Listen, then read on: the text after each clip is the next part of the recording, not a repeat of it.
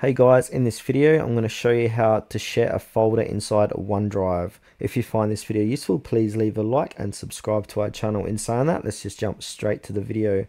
Alright, I'm going to open up my File Explorer on my PC or laptop, and now from here on the left hand side I've got this option called OneDrive. I've already pinned it to my PC or inside my File Explorer, sorry.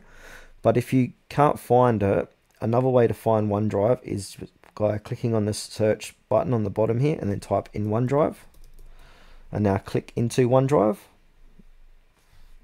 and as you can see I'm inside OneDrive now. And now from here find that folder that you want to share. So for example, if I want to share pictures, just click on that, and now look for an option that says share. Click on share.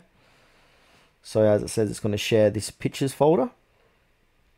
So you can send this to a name, group or email inside OneDrive, or if they're not inside OneDrive, you can just type in their email addresses. You can have multiple ones here, or if you want to copy the link, you can copy the link and send the link directly to the person.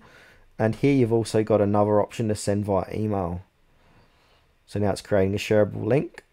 So if I go back here, exit this, right click pictures again, click on share, and now if I click on the three dots, share this link to more apps, so it's creating that link.